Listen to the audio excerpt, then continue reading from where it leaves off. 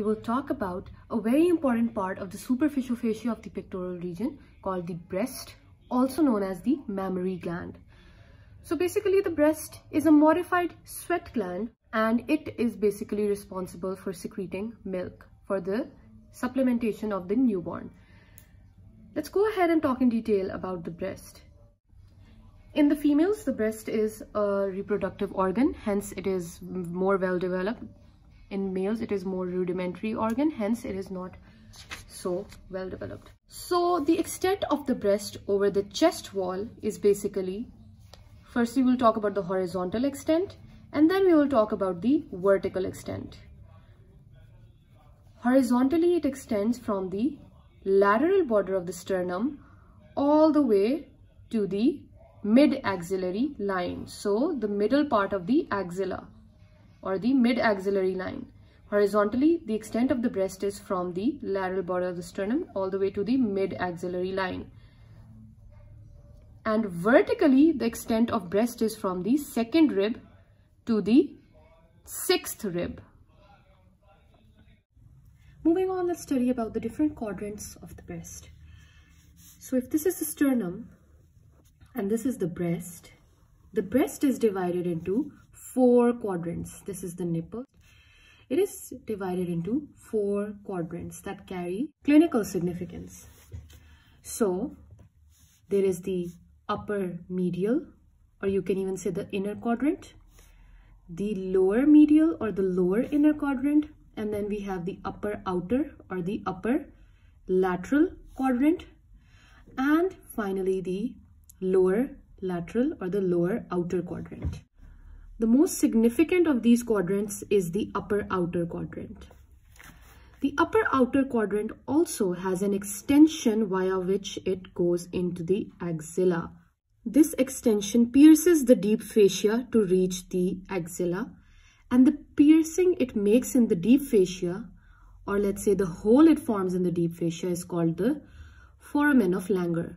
And the whole extension is called the axillary tail of Spence.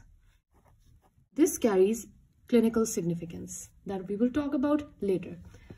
So now we know that there are 4 quadrants of the breast, the upper and the lower. The upper is divided into the upper medial, the upper lateral, the lower medial, and the lower lateral. And the most important of these quadrants is the upper outer quadrant. It also has an extension of this quadrant into the axilla called the axillary tail of Spence. And the part where it pierces the deep fascia, it forms a hole, which is called the foramen of Langer. Now let's talk about the structure of breast. As I mentioned earlier, that the breast is a very important part of the superficial fascia of the pectoral region. So the breast is basically the superficial fascia of the chest region. Let's talk about the part of the breast which is the skin. Superficial fascia is covered by the skin of the breast, and the skin of the breast includes 2 important features. Number 1 is the nipple. This is a conical projection of the breast, and it is pierced by multiple lactiferous ducts. Number 2 is the areola, which lies right at the base of the nipple. It is a circular pigmented area. So the nipple, which is a conical projection, and the areola, which is lying at the base of the nipple, is a circular pigmented area that contains multiple sebaceous glands. Now let's talk more about the tissue of the breast. Every organ in the body consists of 2 basic features, the parenchyma and the stroma. The parenchyma is the portion of the tissue that performs the function, while the stroma is the part of the tissue which is forming the connective tissue or the supporting framework. Similarly, in the breast, we have a parenchyma and we have a stroma. What is parenchyma of the breast? Well, as we all know, the main function of the breast is to produce milk. So the parenchyma of the breast is basically the glands that produce milk. So if we talk about the breast, suppose this is the breast, this is the nipple with the areola. The parenchyma of the breast consists of multiple lobes. They are almost like the shape of balloon. And each lobe is a group of acini. Group of multiple acini form the lobe. And each lobe is being drained by the ducts called the lactiferous ducts. So you can say this is the lobe, this is the acini, and these are the lactiferous ducts.